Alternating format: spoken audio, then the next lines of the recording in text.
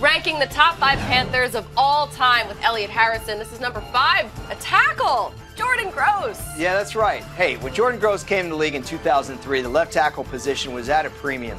You had Walter Jones, Jonathan Ogden, Orlando Pace, all in the league Hall of Fame caliber players, Hall of Famers.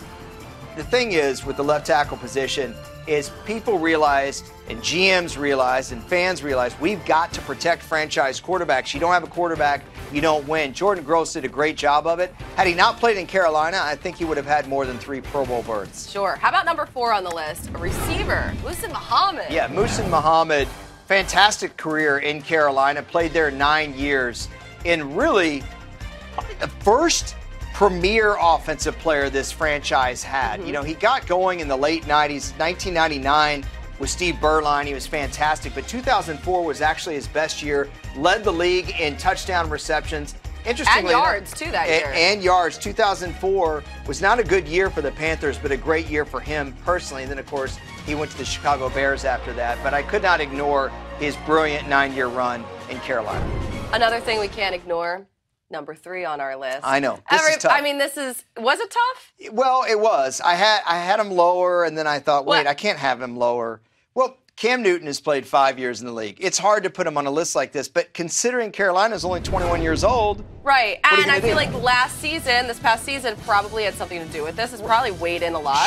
Sure. And look, if he's the only league MVP in your team's history, I mean, it's possible Carolina could go another 20 years without having a league MVP. It's a rare honor. Only one guy gets it every year. Cam Newton deserves to be on the list because of that, and he had a fantastic rookie season. He has had, you could say, ups and downs in his Carolina career, but the main thing is they're winning. Colleen, they won the division 3 straight years. It had never been done in the NFC South back-to-back before last year. What he can do physically, it's amazing watching him play. Oh, I mean, the offensive season he had last year was nothing short of spectacular. Okay, let's go to number 2. Julius Peppers, who we've talked before. Yep. I thought he was number 1 before. Yeah, he was number 1 before. When I did this on all the NFC teams, I did the top player in franchise history, and Julius Peppers was my Carolina Panther. Well, got a lot of comments on that article from Panthers fans that said, hey, you sure that Peppers should be number 1? So I had to really think about it. Why is he 2?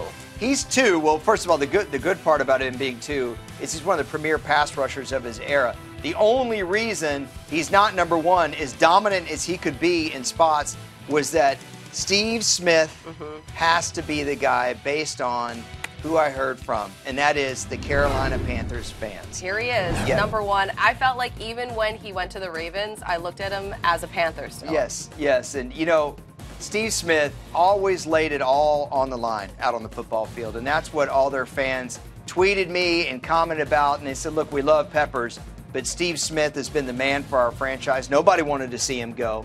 He's a 5-time Pro Bowler, 2-time first-team All-Pro, caught a touchdown pass in Super Bowl 38. In fact, his first NFL game, first kickoff, he took it back to the house. Oh, that's right. Against the Minnesota Vikings. But Julius Peppers and Steve Smith, I mean, it's almost going 6 of one, half dozen the other. Both of them great players.